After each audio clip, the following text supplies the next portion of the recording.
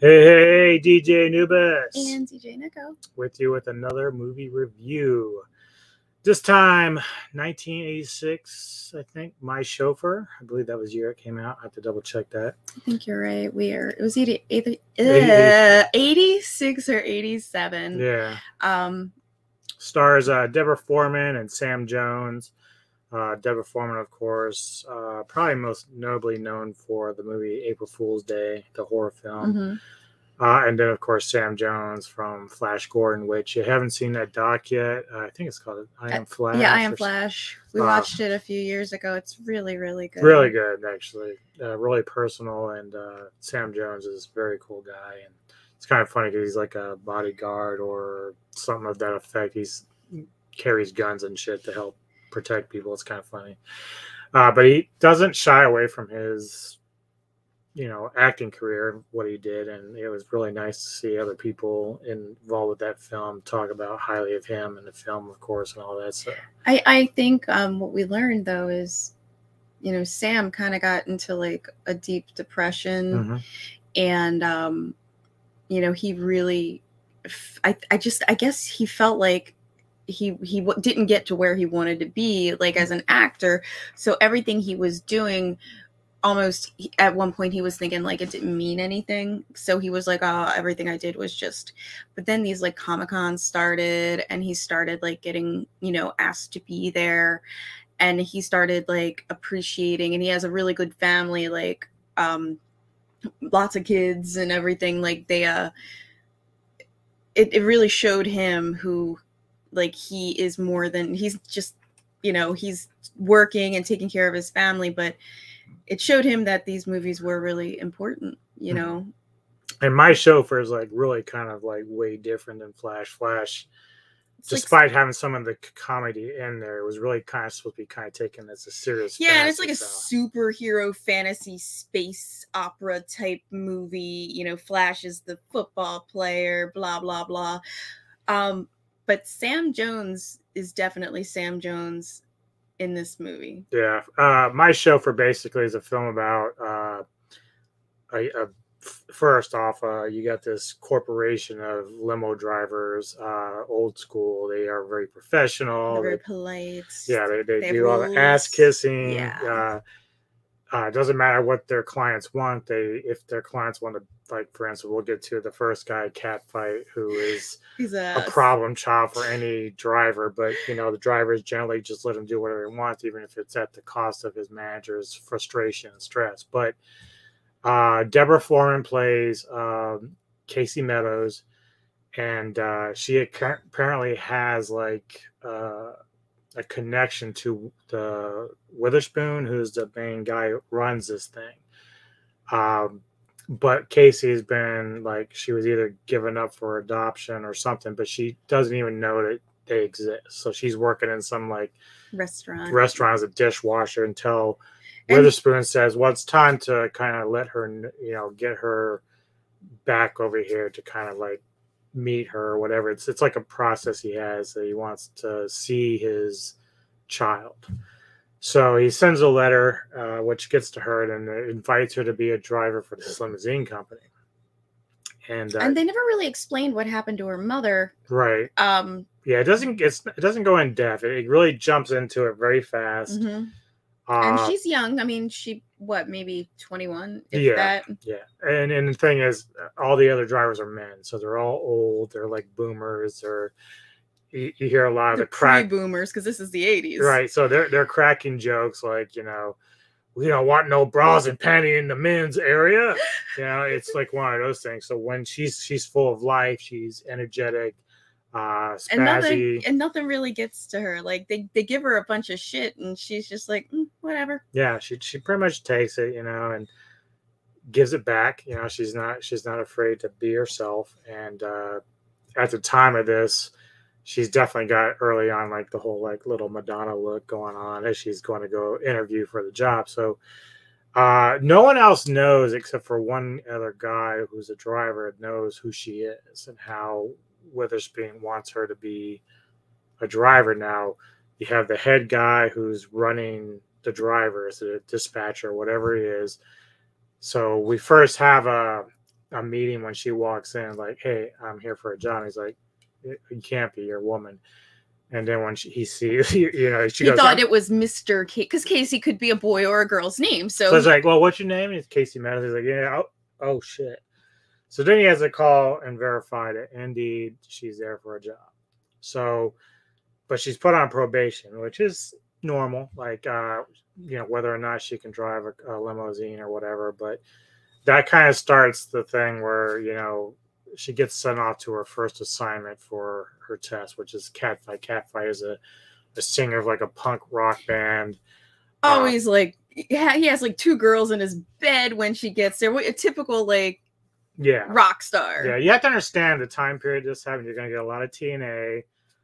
We'll get to some surprise cameos that are in this, but yeah. So the humor is very much old school. So if you're easily offended, please don't watch it.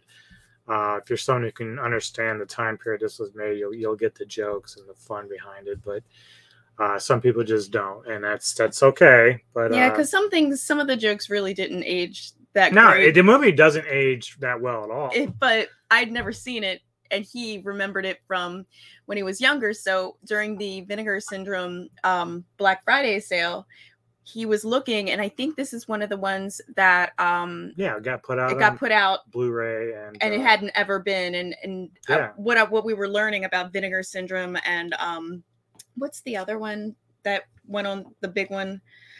Well, there's Vinegar, and then you have stuff like Arrow or Umbrella. I mean, there's a lot of them out there that put on these Black Friday sales. But Vinegar Syndrome, what they do is they basically, like, I was talking with Aaron Pentecostal Cinema a while back, a few days back, and Vinegar Syndrome already released like stuff that their ideas that they're going to do for their next release thing, and it's like there's always hints. So they like re-release these, like, because these are things that like they buy it so that they can re-release it under like the Vinegar Syndrome. Well, the thing is, I don't think my Chauffeur ever had like a Blu-ray release till now. That's the big deal. Okay, so that's what happens. Is like Roadhouse, Vinegar Syndrome did one for that, which is amazing. I don't have it, but I've seen the artwork and everything, and it's amazing. So yeah, it'd be kind of cool to have. Out of stock? I don't think so. I have to look. You know how I feel about Roadhouse. But the other thing about these you have to understand is also these are limited to a certain amount of copies. So once you purchase it, that's it. They don't ever usually reprint them. So this is the other big deal about Vinegar Syndrome and some of these other places is that if you have Reddit, I like to go on Reddit a lot because that's where, if you're looking for information, you get like, I know there's always reviews on things online, Google reviews, but a lot of reviews they skew positive, especially on like Amazon or Walmart or Google, and you'll see underneath it said this review was taken as a promotional, meaning that they gave them something for writing a review, whether it was a $25 gift certificate or something. I like to go on Reddit to get the real deal with, if you're looking for help with something, or if you're really trying to like get the skinny on a corporation or whatever, there's a lot of people who speak really freely on Reddit, but there's also a lot of people on Reddit who have too much time on their hands. So what they tend to do, especially with Vinegar Syndrome, they keep track of how many copies are left for all of. So somebody keeps a spreadsheet, a Google Docs spreadsheet that you can open. It'll be like such and such only has so many copies left, and that's why I was on Vinegar Syndrome the Black Friday night, because everybody was taking guesses, and some people actually had, I don't know how they got this, but they had like advanced information ahead of time. Yeah. So, but this was our purchase that day. We didn't go crazy. I know some people, they're like, oh, this is brand new, I'm going to just go crazy and buy every single new title. Yeah. It's not necessary for us. We have a lot that we've already bought. Right. So. Yeah. And I tend to look for either stuff that's obscure, or in this case, something that I really like that I probably should own. There's probably still a lot of DVDs, but we have so many interests between music, figurines, spiders, just various things. Concerts, so you have to kind of DVDs. pick and choose where you're going to put money at. And so, and also we've been really hitting some amazing thrift stores that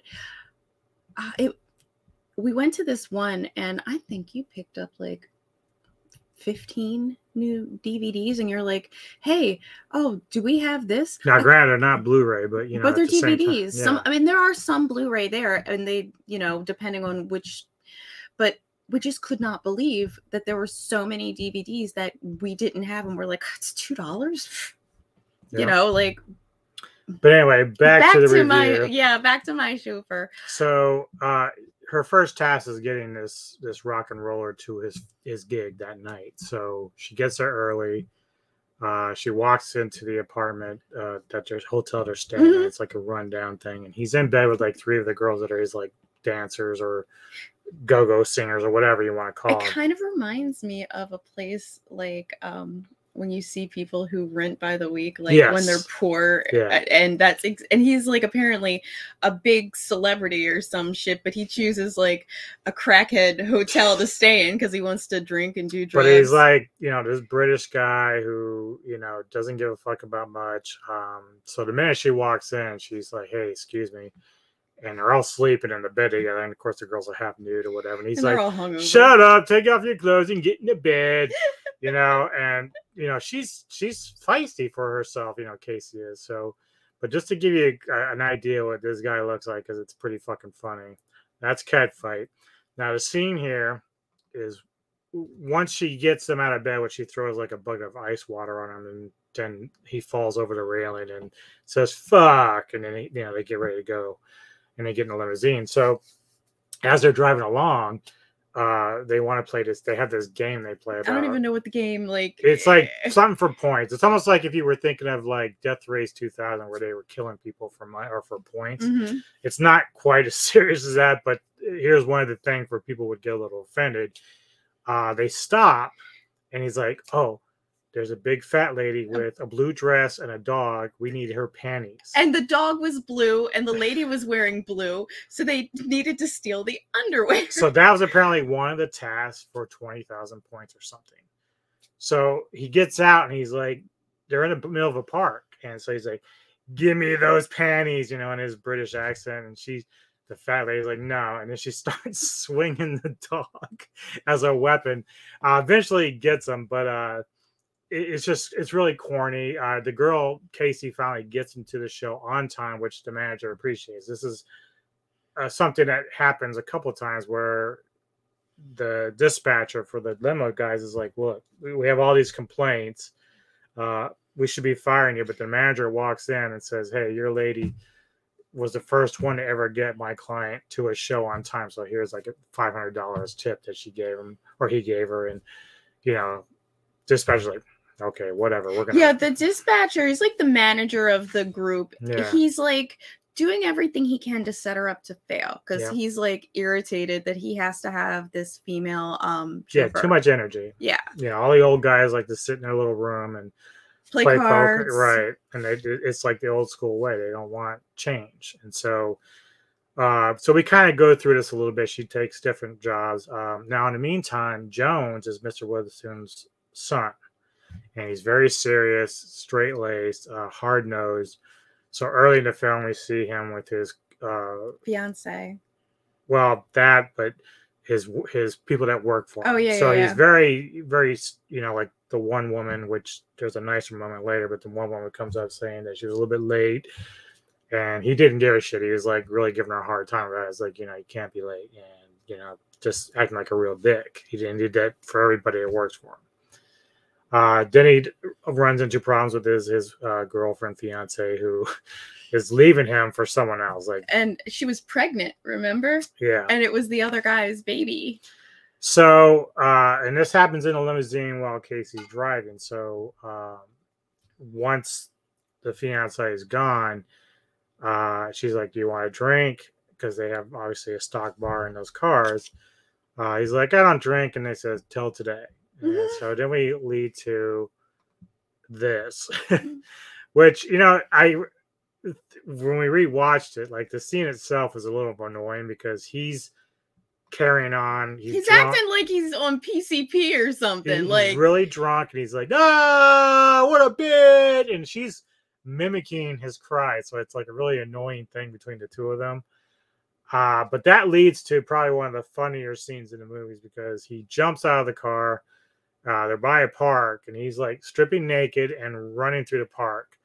And people are like, couples are like picnicking. And the one moment I kind of pointed out to her right away is like he sneaks up on a woman pushing her baby in a cart and takes the cart and starts running around with it. And then we had like a Dr. Roxo moment because he's sitting there and the cops start coming. He's like, uh-oh. And he starts runs back to the limo. And she kept saying, like, he gets back in the limo and he's really, really drunk. Yeah, and she's like, "Where's your wallet?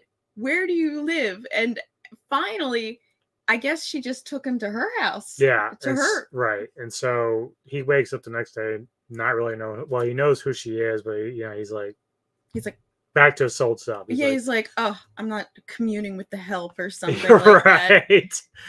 So he gets dressed and leaves, and she's kind of pissed off. And you really don't hear much at that point after that. But another cool scene that we see later is, there's like this like small cafe or something outside that she goes to get coffee or whatever while she's off duty or in between jobs. And we see a young black guy with his girl, and they're going to somewhere fancy. She's all dressed up and ready to go, but his ride fell through. He couldn't get.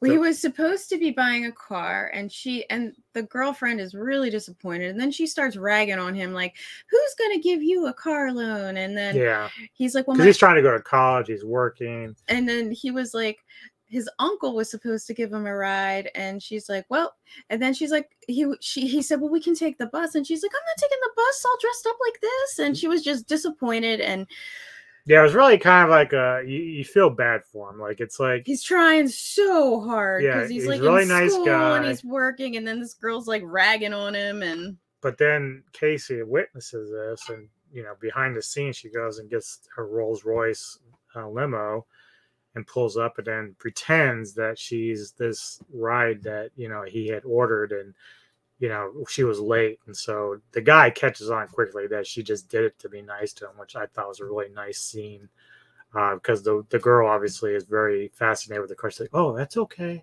And she's getting in and she's all happy. And she feels special. Right.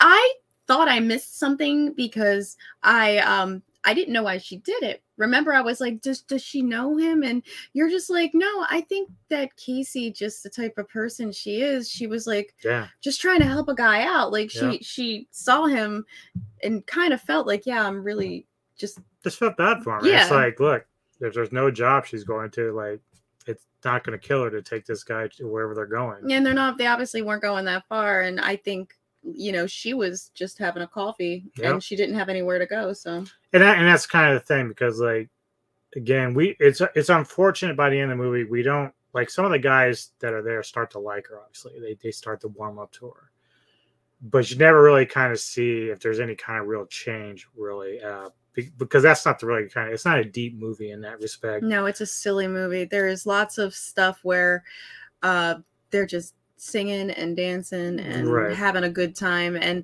I was telling him, I said, this reminds me of Tough Turf. Like, there's so many bar scenes in Tough Turf where there's like a dance off and and the thing is, like, the budgets for these probably were not very big, so that's part of the reason why you're not going to have like this very in-depth plot. Like, it's just gonna, and the way the 80s movies were, they all kind of ran like this. Like, it's really fast, and you weren't gonna get much deep thought into it. It's just no plot. It just there's a beginning, middle, end, and you're done. Right. I think when we did watch Tough Turf and review it on the podcast, I read somewhere that after Footloose and the success of Footloose, like, and this was a movie that they didn't expect to be like super successful. Every movie after, not every, but a majority of the movies after felt like they had to have some kind of musical scene. in their movie because they thought that would like take it over the top and that would make people want to watch it more. But they did that with Roadhouse too. At the end, same thing. You know, you got Jeff Healey there. He was in the movie, but again, he was playing the music at the end. They were rolling the credits. Yeah. So I think that kind of that like era of movies was really kind of trying to follow that same formula. But the whole thing about Footloose, the movie was literally about dancing. Yeah. Like you're not allowed to dance. You're in this town that's like super religious. So it had like a bit of a meatier plot. And you had people who were a little bit more, what's the right word? Not in depth, but like, I don't know.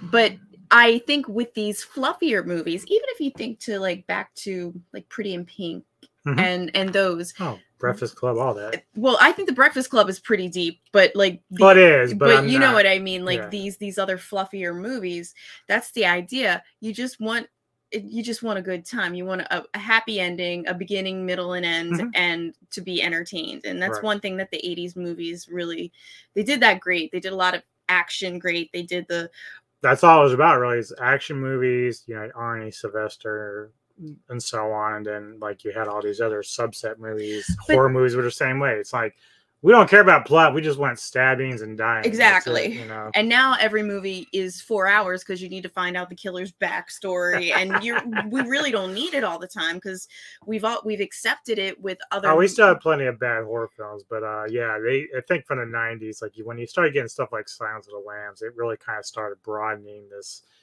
a little bit deeper plot lines and stuff like that. I mean, you had that in the 80s, but it was mostly stuff that no one cared about because action films and horror and everything was a lot bigger than like the 90s kind of like started going off in other areas. More like drama and thriller mysteries. It's kind of interesting because I feel like the 90s is really what kind of gave birth to that rom-com, you know? And these other like, I keep saying fluffy, but like these types of movies would kind of like this, like My Chauffeur, you kind of would consider it a rom-com, but it's not the same feeling. Right. So these 80s movies have taken their own like subgenre themselves. I mean, you're not going to call it it is a comedy and it is, you know, a romance, but when you think rom-com, you're thinking of the stuff happening from the 90s. If you took basically, I know exactly what you're saying. So if you took like St. Elmo's Fire, which was done very much fast paced, but there was some serious content. Now, if you were to remake it, it would be much longer, probably another half hour longer, and they would go a little bit deeper with the acting and everything else to make it a bit more polished than what you would see in the original film.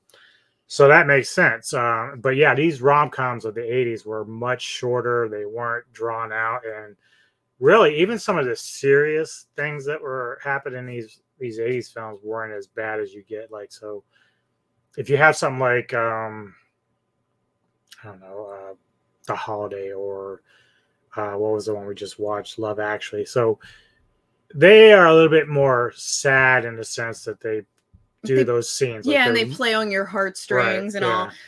The ones in the 80s were like, okay, this bad, because we have that moment in this where so we'll get back on track with here. So basically, Mr. Witherspoon tells his son, you know, you're too serious, dude. I need you to go take a vacation to the cabin out wherever. And I'm going to have a driver take you out there. So again, Casey's paired up with Sam Jones' character. And she's still, this is the funny thing, he will not tell her his name at all. Right. So they head out, and of course, he's still dickish here. So when the car starts to overheat, she has to pull over and stop and tell him, like, we can't continue right now until this cools down. Like, just keep driving. He has no understanding that the car is going to break down on him if they keep down. So she's like, okay, fuck it. So she started driving. We're going to blow a gasket. And he's like, you stop driving when I say stop driving. Like, he had his attitude. Of course, what happens is the car breaks down. And for whatever reason, he decides he's going to start walking to wherever to find. He saw that cabin. Yeah. And he's like, yeah, I saw this farmhouse. And I'm going to walk to this farmhouse. And so she follows. Casey's like, no, we're not going to. It's what, 20 miles that way? And he's like, yeah.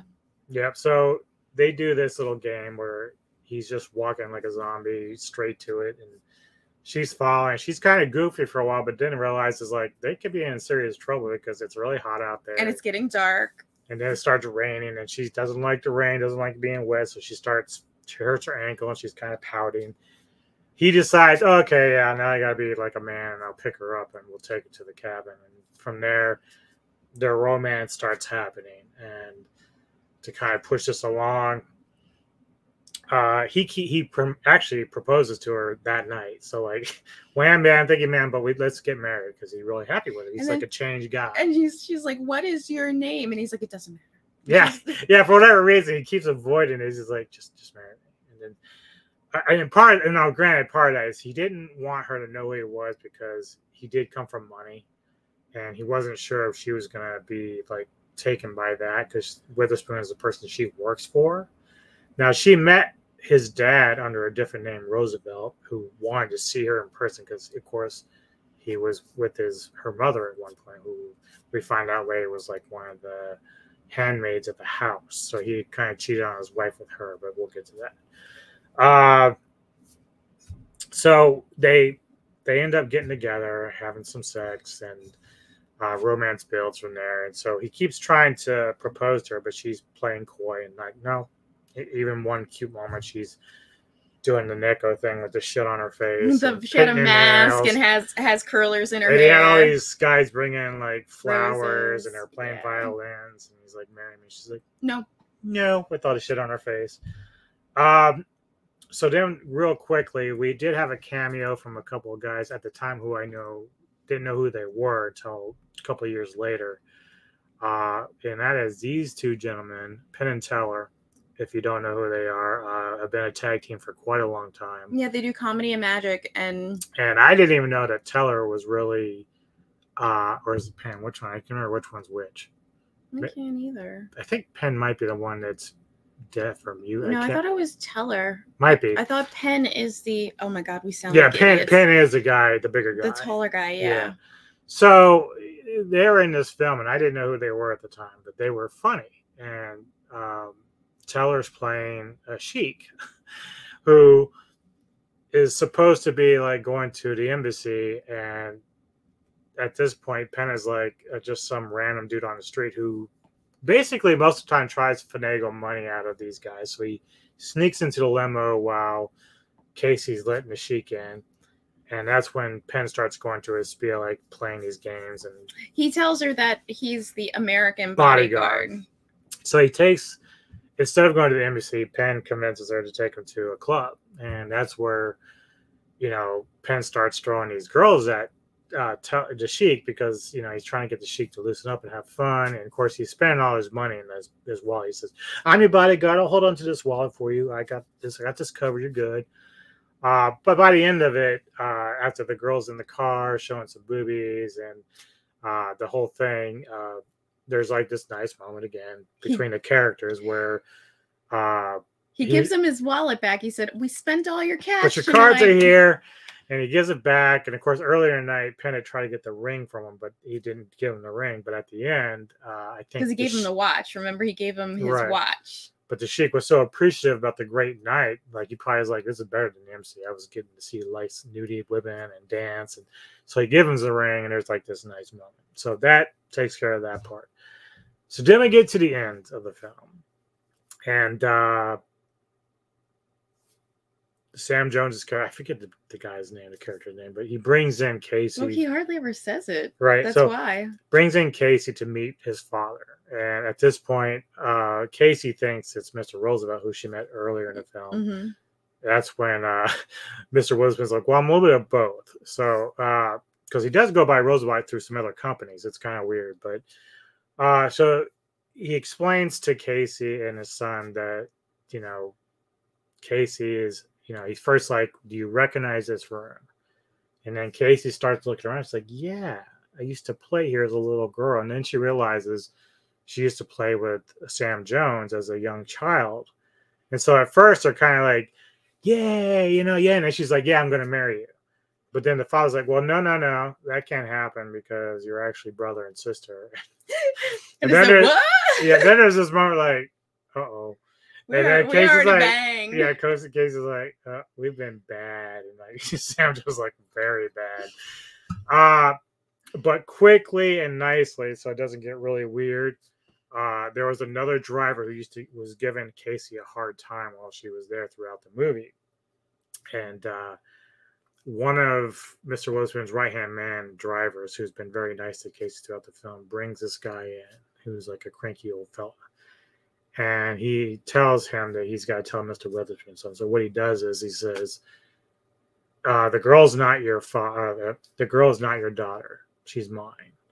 And apparently this cranky dude had sex with her mother as well. And so did the other guy. He's like, yes, right. She was quite the woman. And so apparently she got around with a lot of people in that film. So it ends well with them both getting married, and which is funny because the dispatcher manager guy ends up being the one driving away from the church after their marriage. But it's a fun, silly film, and it's still fun to me, even now looking way back to it. It was worth watching. I'd never seen it, and I like 80s movies, so trust me, she's seen some films that I like, and she's like, "This is garbage." Like, I don't know.